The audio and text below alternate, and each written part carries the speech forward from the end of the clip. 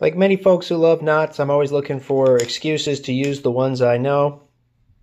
And the other day when I was in the backyard pruning some bushes, I had a lot of long branches, and to make them nice and neat to put out for yard waste pickup, I decided I was going to go ahead and use my pole hitch.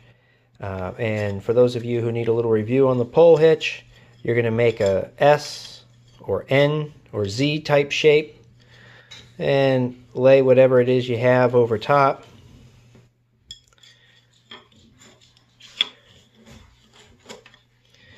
And then you can tie these two together with whatever bend you want. Now this season when I was outside, I decided I was going to try something a little different, and I'm going to show you what it looks like outside. So what I did here is I found 4 bamboo stakes about a foot tall, put them in the ground in a Z pattern, and I ran a piece of twine around all the stakes. So here I am cutting my twine, tie that overhand loop at the end of the twine. I'm going to wrap it around that first bamboo stake, and I'm running the string around all the stakes. I'm going to cut and tie one more overhand loop there at the end, and that's going to go over the last stake.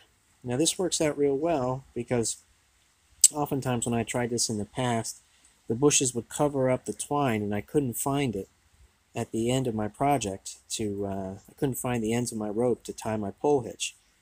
This keeps the rope very easy to access and keeps the project nice and neat. And here I am going to finish up